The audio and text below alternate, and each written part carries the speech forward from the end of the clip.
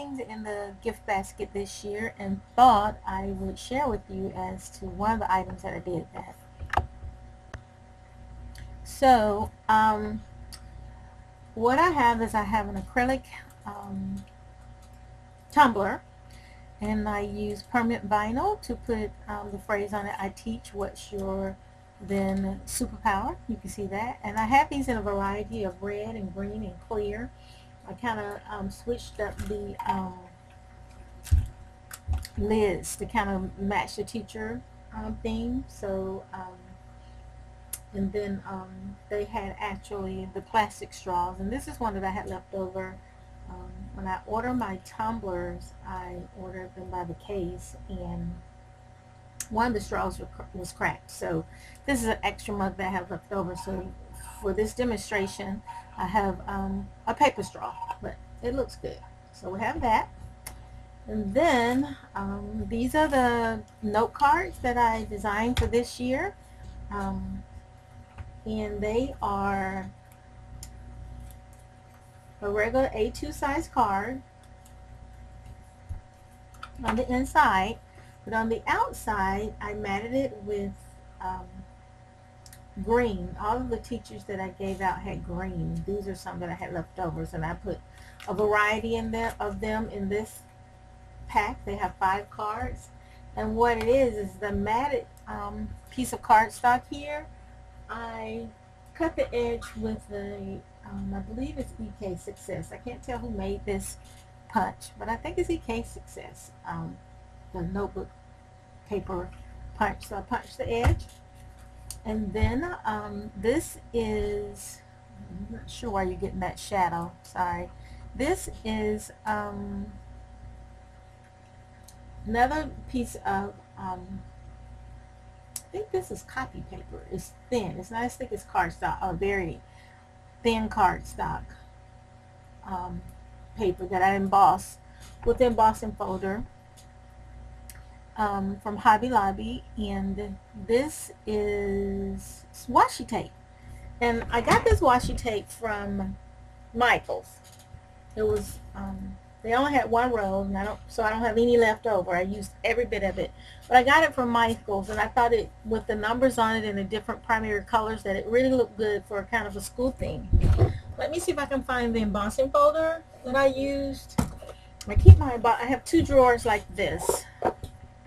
I think they're for a CD holder, and I keep all of my embossing folders in them. And when I start on a project, a theme project, I kind of go through my embossing folders and get an idea of what I want to do or what I want it to look like. So in my craft room, I'll just have everything out for that particular time, season of year, or that particular project. And so everything is at my fingertip when I need it. But because I'm sort of reenacting this gift basket with the teacher appreciation gifts, I don't actually have that embossing folder out, because this is July, and I actually did teacher appreciation in, I think, May, and I got so busy that I didn't find time to videotape the project or take pictures at the time of the project. So I had bits and pieces here and there. Here's the folder here and there that I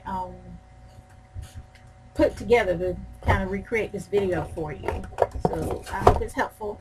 I was looking at my blog and statistics on my YouTube videos and Pinterest, and I see that most people kind of like to see my teacher appreciation gift video. I guess for ideas, I'm not sure, but not many people have commented, so I'm not sure, but I do a different theme every year. And so this is the A2 note card, and I believe it's Hobby Lobby. This one, it works fine, but it went through my cutter bug crooked. And so because it went in crooked and I didn't stop when I met resistance, it damaged the edge of the folder, which didn't seem to interfere with how it works. So I'm going to give it a couple more tries, but I really don't like things kind of broken or torn. It's kind of one of my flaws, I think. So when they have this on sale again, I'm sure I'll buy it again so I can have two, because I like it to be kind of nice looking. However, this is the folder that I use. And so I actually cut all of these cards myself. So I did about 25 teacher appreciation gift baskets, and each had 5 cards. And this is from regular card stock that you 8.5 by 11-inch cardstock that you cut in half the long way and you get your A2 card. So I did that. However, the envelopes, I did not make the envelopes. I got them from, I think, Hobby Lobby or Michaels. And this is only 4. I have another one. But these are the cards for that gift basket. So that was in there in a white ribbon. Then they had oh, and also in the tumbler it had packs of Country Time lemonade packs in there. About 4 packs of that, 2 to 4 packs. It was the undergo where you just mix it with water, so I put them actually in the tumbler. Then these are popcorn packs, and this tag, I believe I got it from the Silhouette store, maybe, not sure. Sometimes I get a little mixed up of whether I buy it from the store or whether I create it myself, because it's so easy to do in the Silhouette. But I cut plenty of tags and then made a sleeve for microwave popcorn out of craft cardstock. And these stars actually came from a digital paper line that I purchased, and I just printed up a whole page full of stars and cut them out and kept them on the side. And I do that from time to time when I find something I can use interchangeably for different things. So when I get ready to create, I don't have to stop. I like to put some sort of embellishment. But that one, I put 2 of those, and then I had a bag of chocolates. Where are they? You gotta have chocolates. They're on the table there, so I get them. But and some of them I actually did this shoe. Now I didn't do an orange shoe. I did red, I did green, and that school bus yellow kind of orange color to coordinate with the actual package. But this is my first shoe. I believe this is the one that I practice with. When I'm starting a project, I really, I think, take a long time to create something that I like.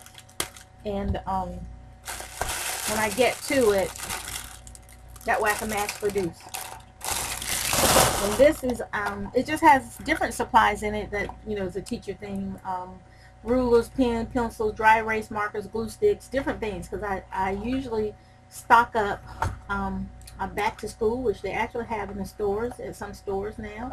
But back to school, I stock up on it. And so when I'm ready for the actual event or the season that I'm creating these favor boxes and gift baskets, I have what I need. I don't like running out. But this box is a SVG file. This shoe, this tennis sneaker, is a SVG file from svgcuts.com, and so I purchased that file. And they have it where you can, I can't remember, when you go on the site, you could ask for permission to sell their items at like local craft shows, or if you have your own website, you can purchase it where you can sell it on your website. But they do have restrictions on how you sell those, so if you're interested in downloading their files, you need to read their information on what they want you to and not to do with their files. So I do have permission to sell them locally, and I'm in the Metro Atlanta area, and so each year I'm selling more and more of these baskets. So this year I said about 20, but it was really about 25, because what happens is I send out an email to people who regularly purchase things from me, or areas where I kind of sell some of my things, and pre-order. I take pre-orders, so I'm not stressed out come the day of the event or the week of the event.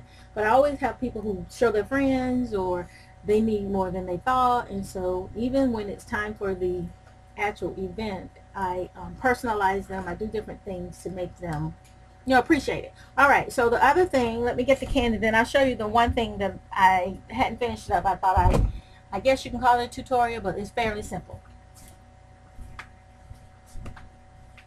Oh. All Alright, so this is a bag of chocolates. I'm not sure what's in this one because it's glued shut. But most of them either had Hershey's Kisses, or sometimes I'll individually wrap the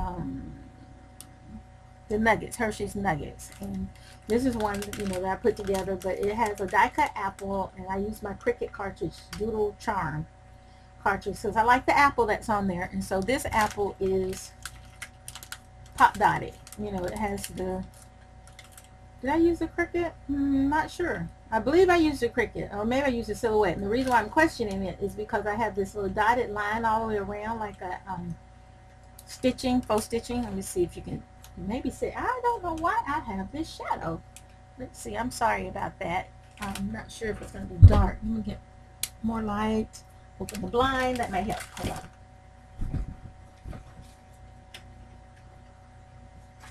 Sometimes if I have more daylight when I'm filming, you see better. And I'm not sure if you can actually see the shadow. I see the shadow on the screen, and it's driving me crazy. But let's see if we can get closer, see, and start. But if you can really look close, you'll see that little teeny line that's faux stitching. And so that's why I think I did it on the Silhouette, because you can do the inset, and then you can change the line feature on the inset.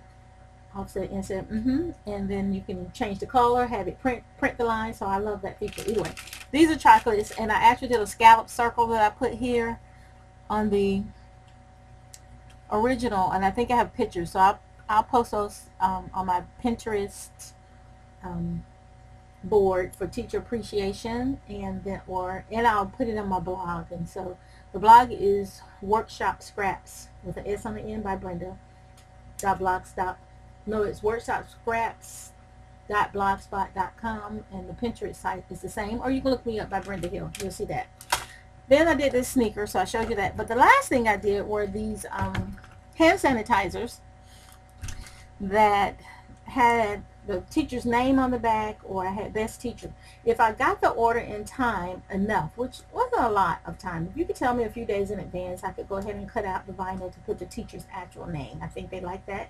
And they can identify their things from someone else's, you know, in their classroom or wherever they may use this on their desk. Also, if a student uses it and forgets to put it back or misplaces it, it's easily to identify as a particular teacher's, and then, you know, they don't get theirs mixed up with other teachers. But I ordered these also by the case, and it's hand sanitizer, so it comes with a label on it. And what you do is, I prefer to use, you can either use Goof Off or Goo Gone, and I prefer Goo Gone.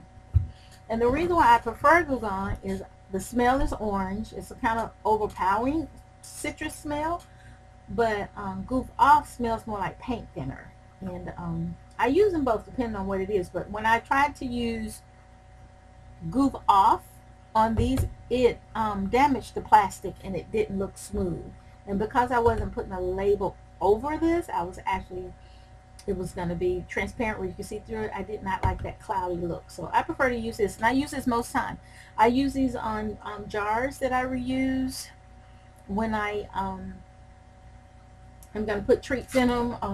Right now I'm looking for those small milk jars, just like the small cappuccinos come in, the Starbucks cappuccinos. So I've been online kind of looking for those, and I see for wedding favors, they sell those, and they're not expensive, but I like to get them less expensive. That way I can keep the price of my gift baskets reasonable. Because most people their kids have 2-3 teachers and paraprofessionals, and I want to be able for them to be able to, you know, afford them and feel good about what they're giving their teachers. Okay, so you get the sanitizer and you put your label removal solution on and clean it and wash it in soap and get all the slickness off so you're ready to use this. And so then here on the internet I downloaded this saying, and it says it's kind of like Subway, a Subway phrase with different phrases about hands: happy hands, clean hands, 3 for hands, warm hands, loving hands, gentle hands. Either way, I did this phrase on hands, and we'll see how this goes, because when I had my express workshop for creating these, I had my measurements written down so I know exactly where to cut these. And for today, I don't have measurements written down, so we're going to see how this goes. I'm going to cut it. I only need one. And I got a great tip from someone online that when you're cutting these, you want to make sure, and I'll show you how you roll it up and put it in there. Let's see if I can figure out where to start it. It's going to be at the bottom of the jar, about there. So we're going to cut it about right there and maybe right there, so it's not too tall. But you want to make sure you roll it the right way, because it really is almost impossible to get out once you put it in the jar. You can get it out, but it's a hardship. So, and the reason why I know you can get it out, because I put it in the wrong way in the sanitizer container and had to use tweezers to get it out. So kind of want it even on both sides. This is really cool. Now this is ink. This is transparency film, printable, and you have to print this either with a laser printer or a Xerox copy machine. You cannot use inkjet ink. That's very important when you make this, because it will smear and dissolve and you have a big mess inside your container. So here comes the hard work. Let's see. I usually have left over here. There are skewers or popsicle sticks that I use for this. And you want to be mindful to keep your pump screwed in so that you're not getting sanitizer all over you. And you take your cut piece that I just cut. Here it is. And I like it. I think I had it in the back, or did I have it in the front? Let's see. Because I put their name on one side and I put these happy hands on the other side, like that. Inside. And I think I want to trim it a little bit more so that it fits in nice. And I'm going to put the happy hands in the back. No, in the front. And the reason why I'm putting it in the front is because when I curve this transparency, it fits better in the front. So you roll up your transparency, and this is upright, so I want it facing this way. So I'm going to roll it. Roll it. I roll it small enough so it fits inside the container like this, like so, down in there. Then I use my skewer to get it in all the way. Uh-oh. Get it in all the way. And I am.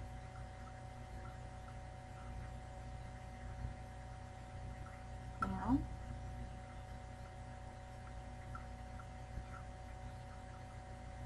And then I'm pushing it against the wall of the sanitizer. Oh.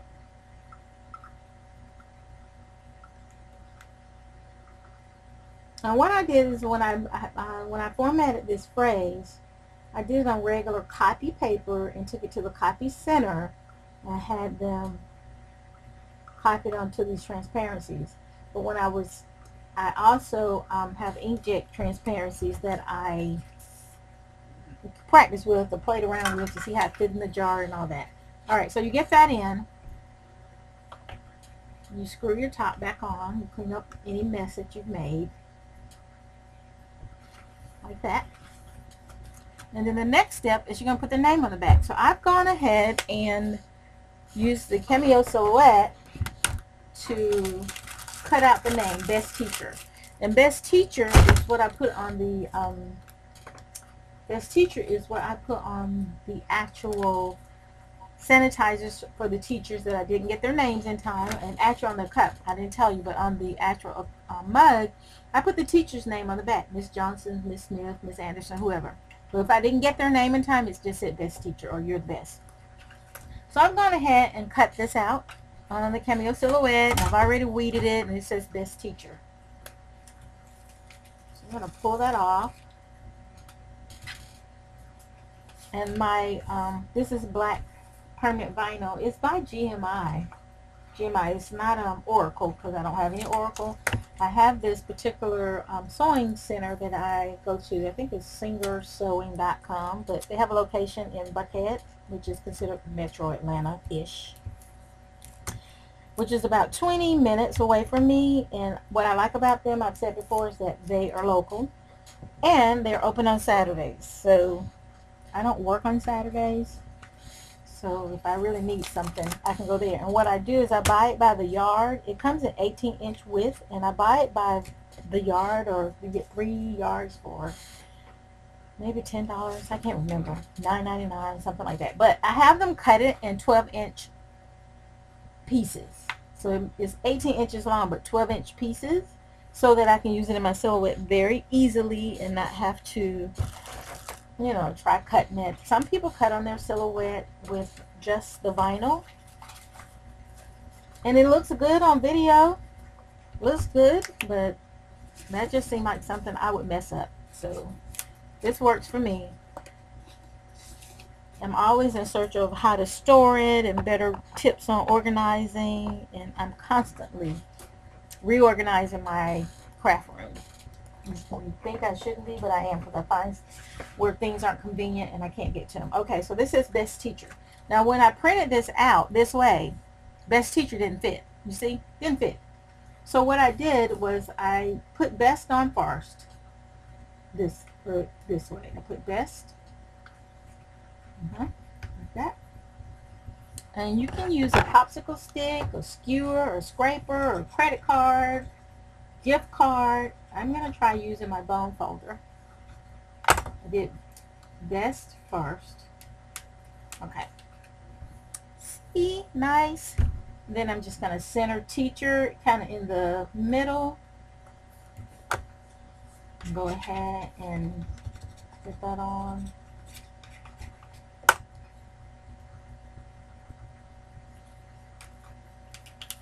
Perfect. Best Teacher. And then it has a little hand saying about clean hands, healing hands, all that on the front, which was very nice. And so that actually went in the gift basket.